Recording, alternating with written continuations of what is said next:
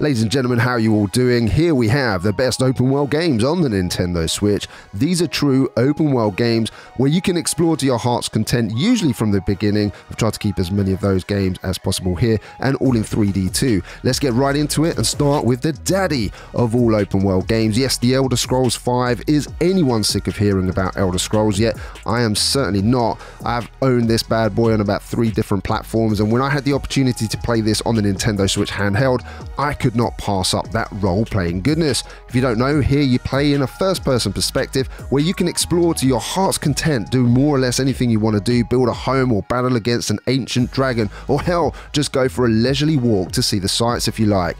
That's the beauty of open world games, and probably why I have to now try and stay clear of such games. Otherwise, I end up hidden in my man cave for days and weeks on end with beer and pizza. And I mean, that sounds like a holiday in my opinion, but just don't tell the missus I said that. Moving on then to number 2, The Witcher 3. Yes, it was supposed to be impossible to port this behemoth to the Nintendo Switch. CD Projekt Red had made an absolute monster of a game, and even now it has its own Netflix series, which I enjoyed by the way. The game port was achieved by Saber Interactive, and holy shit did they do an immense job. The game is an open world masterclass. You can buy this in a physical form or digital. I'll have the Amazon links in the description for you. You can buy from the UK or USA, which really helps the team out if you're going to buy it anyways. A great Christmas present, just saying. Being able to explore this expansive world on handheld is a beauty to behold. Probably one of my very favorite ports on the Nintendo Switch. Now let's keep those big guns coming. With The Legend of Zelda Breath of the Wild, this game was a slight departure to the usual Zelda games that you've come to get used to. And well, I thought it was more grown up. Hell, this was the very reason James and I started a YouTube gaming channel in the first place. We were so impressed. To me, as I said, it felt more grown up, different from those other Zelda games in the series. You could explore and adventure here. Wherever you wanted to go, you could. That feeling of being able to find shrines, complete their puzzles, along with climbing towers to open up further parts of the map, kept this super interesting all the way through.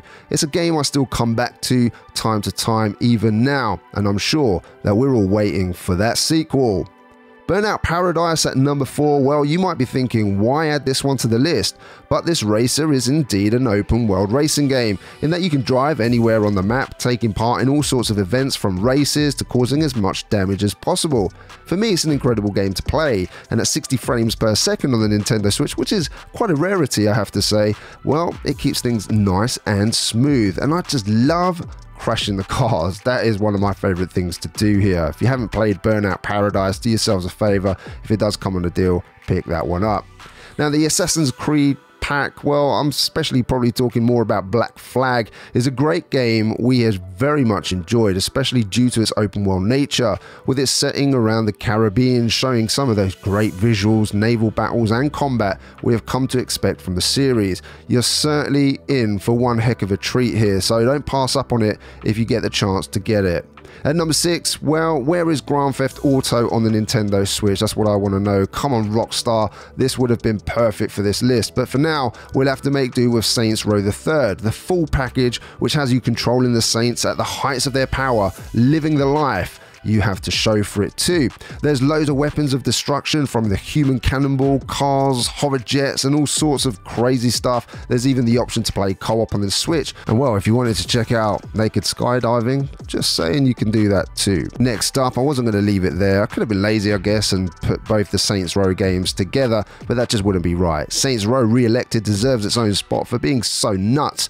You are now the president of the USA, and of course you must save everyone on the planet. There's been an alien invasion, and here there are superpowers galore, weird and crazy weapons to get rid of the alien horde. This is one of the wildest open world games on the Nintendo Switch, and well worth a look. At number 8, we have Red Faction Guerilla Re-Marstered, which is set 50 years after the climactic events of the first Red Faction, and here you get to control an insurgent fighter with the newly established Red Faction movement. What got me excited was the destructible environments. I don't know about you, but there is something climactic about blowing shit up and seeing it destroyed. I mean, that is as realistic as it gets. Like in a car game, when cars don't suffer damage, it's just not the same, and when firing a missile into a building, if nothing happens, then there's not that same satisfaction. But here you get that great sensation. There's great combat, true physics-based destruction. Sign me up all day long. Dragon's Dogma is featured quite a few times on our sales list when it's on sale. It's not that often, but when it is, it's one of those games you just need to pick up. Personally, if you love RPGs and open world games combined together, if you love killing monsters and exploring, then Dragon's Dogma from Capcom is definitely one for you. Starlink Battle for Atlas is a game I very much enjoyed, and if you've not checked it out, our review for this one, then please click that button at the top right hand corner of the screen. When it first came out, you were able to buy this physically by buying the game and a ship with modular weapons and characters. Of course, controlling the R-Wing and Fox McCloud has to be what you go for if you love the Star Fox series, and this game gives you the opportunity to do that and bring those toys to life in a digital world. Of course, you don't need to buy any of the physical stuff if you don't really want to, and you can buy all ships, weapons, characters and digital if you prefer. In any case, there is a huge open world to explore and story to uncover, which is all very enjoyable, especially flying around and getting into air battles. What more can we say about Minecraft that hasn't already been said? It's one of the biggest selling games ever. This open world sandbox game has you mining and creating whatever you want, wherever you want, and doing it on the move has never been so fun. With crossplay, so you can play with other friends online, there really is no limit here to your creativity. Yonder is a worthwhile indie. While not the best open world game on this list, it still has a lot of merit in my opinion and deserves your attention. It may be for a younger audience with its more cartoonish style and no violence, but that's also a good thing for many, especially as parents wanting to play these types of games with their children. Then we cannot recommend this enough. Nice visuals, audio, and a decent price too. At number 13, Ashen is a co-op action RPG, which is about a wanderer in search of a place to call home. As you explore Ashen, you'll come across other players in this pretty large open world. It's then up to you if you want to fight with others or simply ignore them. If you like your stamina souls genre type combat, then this is going to be for you as you take on the multitude of dangerous creatures, and no playthrough should ever be the same, which is why I personally love playing these types of games. Number 14, we have Portal Knights. It's another cheaper open world game on the Nintendo Switch where you get to travel between 3D generated sandbox worlds. It has some tactical combat classes such as the Warrior, Ranger and Mage, and some nice large boss battles including random events too. You can mine resources and build a home. There's not much not to like, and I enjoyed it a lot when I played it on the Switch, so if you've not tried it already, maybe this one is worth a shot for you.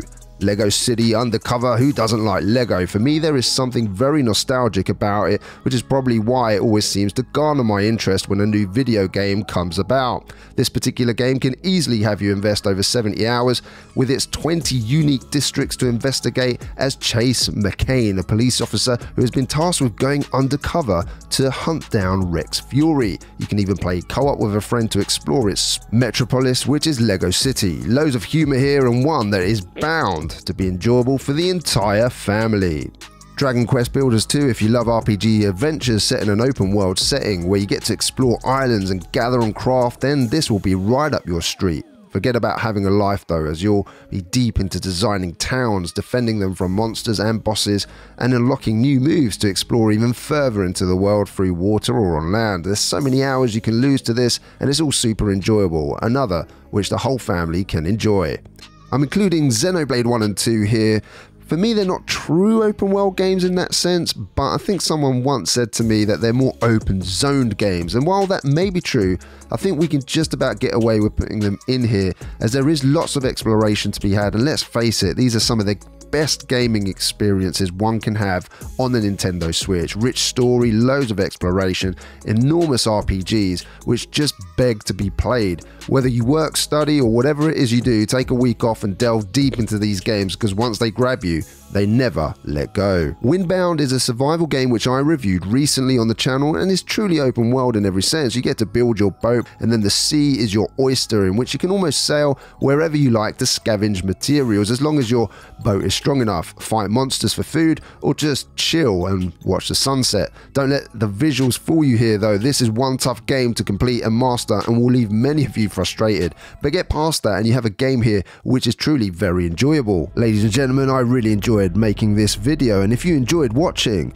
which I hope you did, then please leave us a like. That would be really helpful if you hit that thumbs up button. Leave us a comment in the comment section just letting us know what your favorite open world game is and if we've missed any that should have been on this list. We'd really appreciate that, and we love reading your comments, so please don't be shy.